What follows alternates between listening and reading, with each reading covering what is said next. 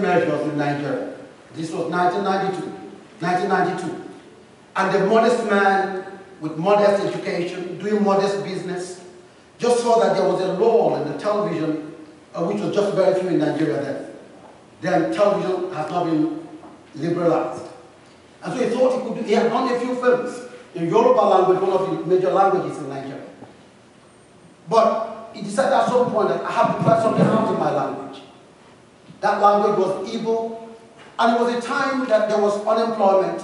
A couple of young people, youth, who had left school, theater students, theater graduates, film graduates, mass communication, most of them working around television houses, trying to take part in drama productions, in independent productions.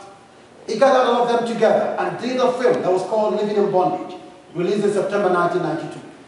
Now, it was expected to be just another ordinary language film, but it turned out to break all language barriers and became a huge success in Nigeria. Now, with this, the young people who were spending time in television houses just thought perhaps that there was a future here. So they decided to take a plunge. A plunge because they didn't know what was in stock for them. But that's the story of Nollywood. From the first film, these young people came together to begin to make films. One of the persons that made the follow-up films is here, Zik Zulu. One of the films that was called then, what was that title?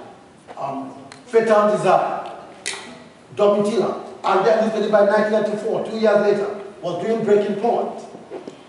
Within the space of 6 months, Nollywood was, what later became known as Nollywood, was producing 10, 20 films in a week. And within the space of 2 years, it was going 50.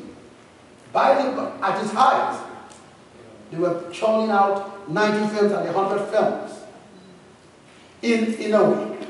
And so an industry that will become a fetching symbol of the spirit, irrepressible spirit of the Nigerian people was born. That's the story of Nollywood. All right, thank you.